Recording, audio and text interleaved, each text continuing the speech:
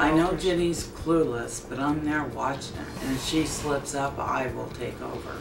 Growing up with a mother who suffers from multiple personality disorder, it was complicated, it was difficult, and at times it was very chaotic.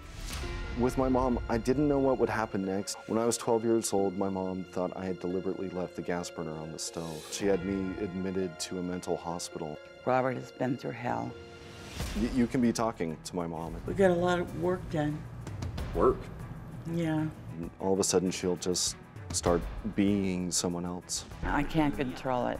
It comes out, it gets triggered. My mom has 22 personalities.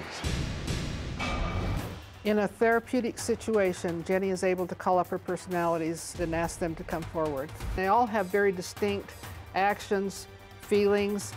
Hello. Who are you?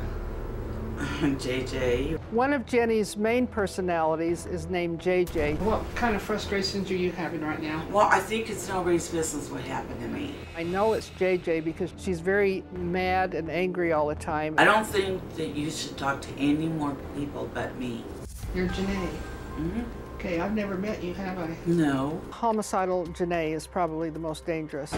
If someone ever crosses me, kill him.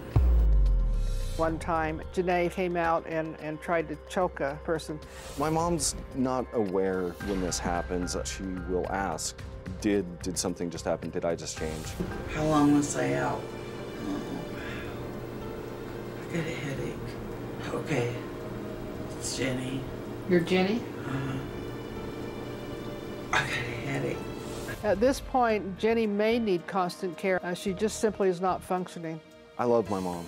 What hurts the most when I think about my mom is just the betrayal of trust. I still live with that pain today.